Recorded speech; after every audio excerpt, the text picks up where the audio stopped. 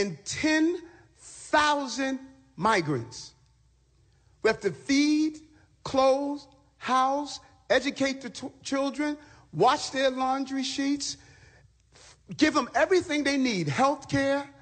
And this team here, we stated, let's do everything possible before we have to push it out into neighborhoods and communities.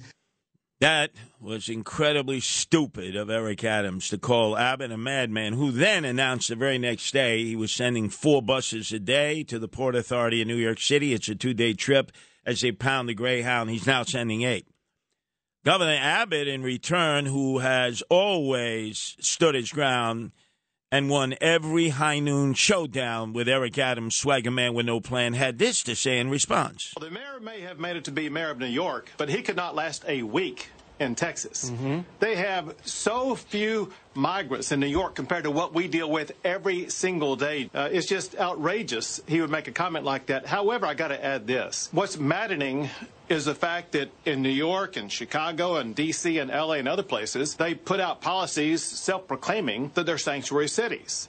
And they love to promote these liberal ideologies until they have to actually live up and apply them. It's clear that the policies of sanctuary cities and letting everybody live for free simply do not work. This is a day of reckoning for all of the United States, realizing that the liberal policies of open borders will not work in this country. He's absolutely correct. What an opportunity politically for Eric Adams to park his humongous ego that needs a crane to get him in and out of a room.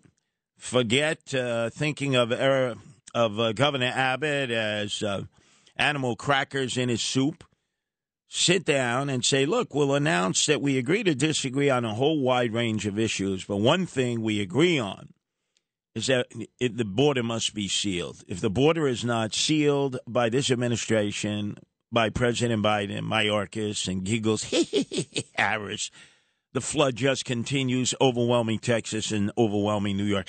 A Democratic leader in America, Eric Adams, and a Republican leader, Abbott, joining together in solidarity on this one issue would be a powerful message to the impotent president who refuses to do anything about this continued invasion of illegal aliens.